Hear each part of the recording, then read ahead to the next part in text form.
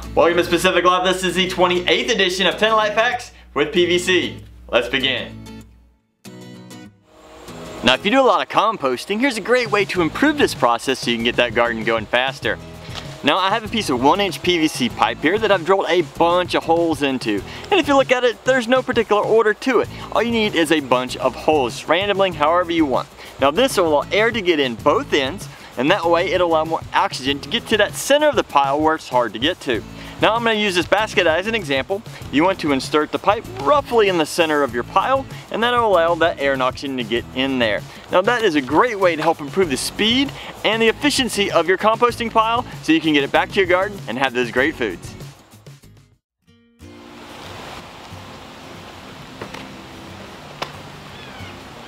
Alright, here's a great way to use some PVC pipe to make a cool little cart. I'm using a total of 8 elbows in the corners.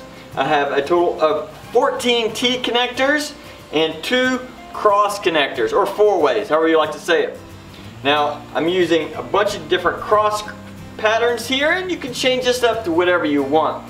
I have a T up here in the front and a T up here to make the handle. I did use a coupler here, but that's just so I can adjust this length to whatever I want and just make it to my fashion.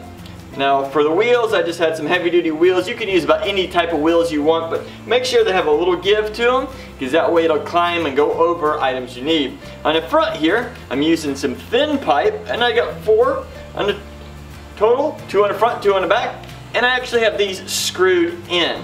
The reason why is that gives it a little extra strength, but it also allows you to put stuff in it, maybe like a fishing pole, maybe just some small yard tools if that's what you're using.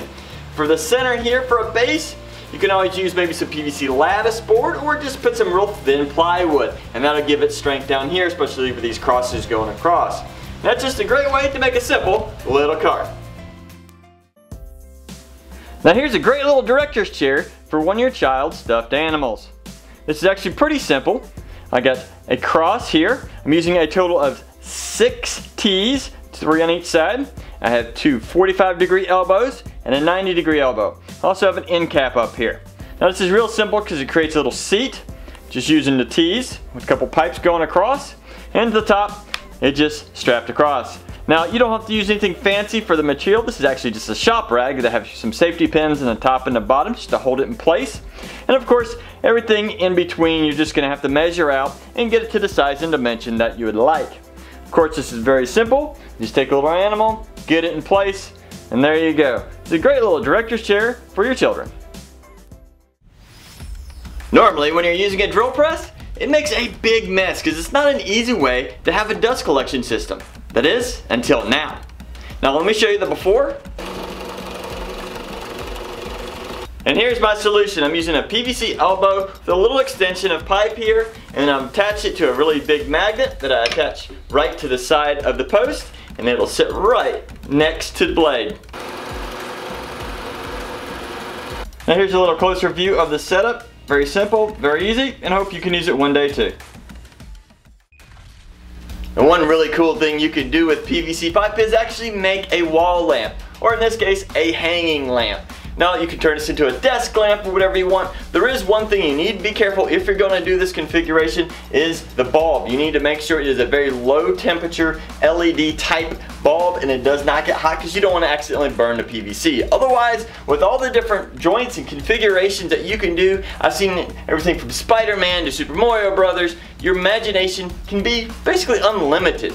So why don't you go out and make a really cool lamp? Now, if you want to see how I made this, I built this in a previous video, and I'll put a link to that in the description below, so make sure you check that out.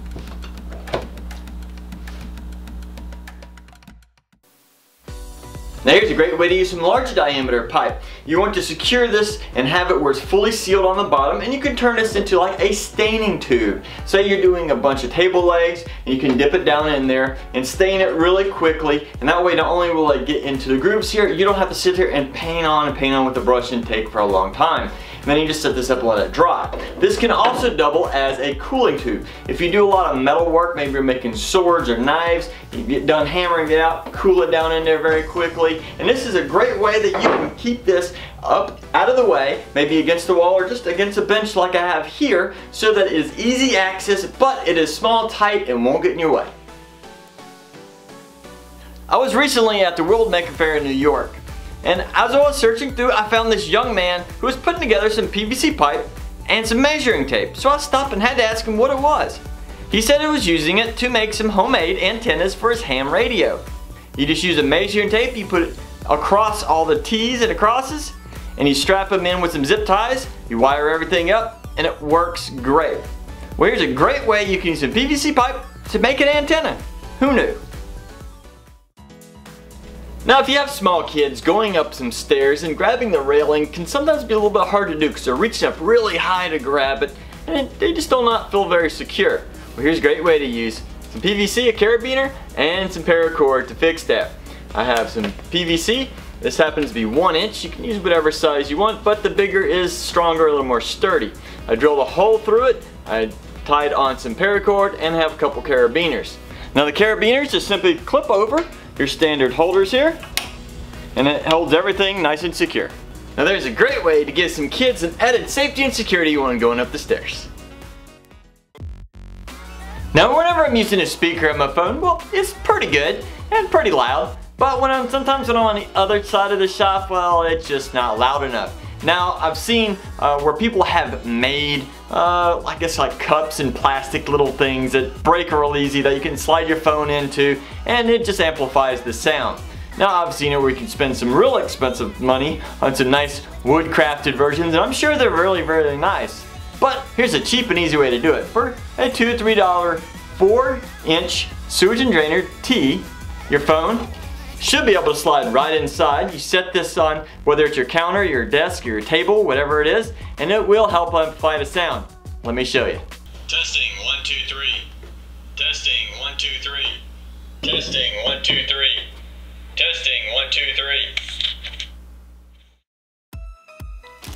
Now if you're anything like my family and you haven't been able to get to the laundry this week, well, you're gonna have a bunch of hangers everywhere. Now, here's a great way that not only you can store your extra hangers, but you can carry them to wherever you're gonna do the laundry.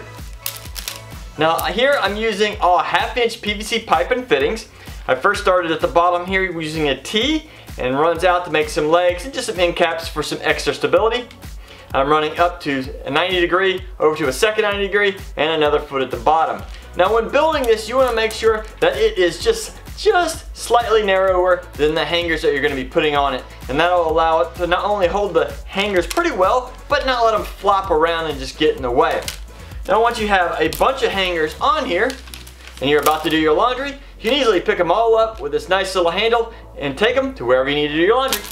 Now if you like this video, please click the like button. Tell us what you think about it in the comments. Also, I want to put a link to the playlist of all the other PVC life hacks right over here, so make sure you check those out.